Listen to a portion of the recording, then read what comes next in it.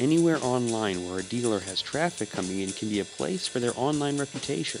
Dealers need to take control of their brand story and collect great review content all over the web. Make sure you're taking control of your reputation story. And that's not just on cars.com, that's elsewhere throughout the internet as well.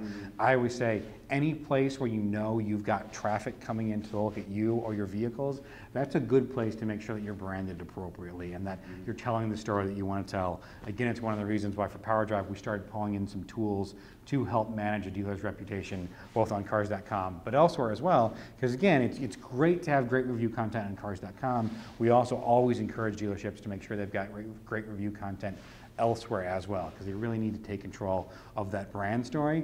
I also say have a strategy around just how you want to talk about the new cars that are on your lot. So as we've started building out this offer content, for example, I hear over and over from dealerships, we love a lot of the automated tools that are provided. We also love the ability to go in and say, this is a new car that's been on my lot for a long time, so I'm going to specifically target some offers towards those because I want to get those off my lot sooner rather than later. And then I also just think it's a matter of just take control of how people are talking about you. So again, in the cars.com space, it's a difference between not merchandising terribly well or not even thinking about how you're going to display your new cars.